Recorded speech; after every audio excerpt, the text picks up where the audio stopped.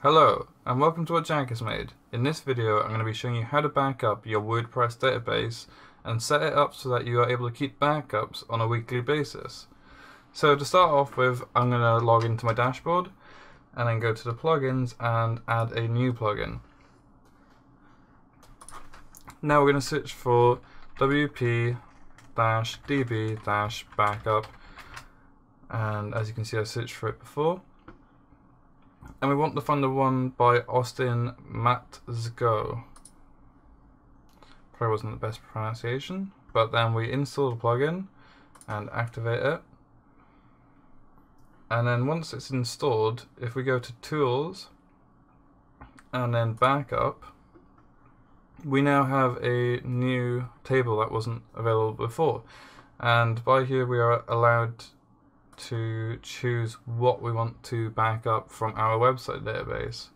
So you can choose what tables you want to back up, how you want to back it up, so you can either download it to your computer. So if I click backup now, it'll sort of compile all the information on the website, and then it'll present it to you in a SQL zip file. Or the alternative option would be to email it to you. So I could send it to my work email address, and then I'd have the file there stored and it wouldn't be on my computer, so it'd be more secure for me to use in the future. But if my email was hacked, then it could relate to security issues.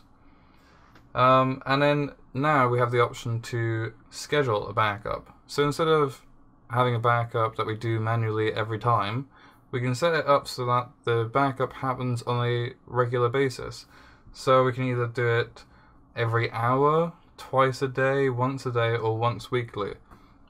Now, depending on what your website's used for, you may want to back up several times a day or several times a week. But as I'm using mine for just posting my blog posts and my artwork, I would commonly just use once weekly.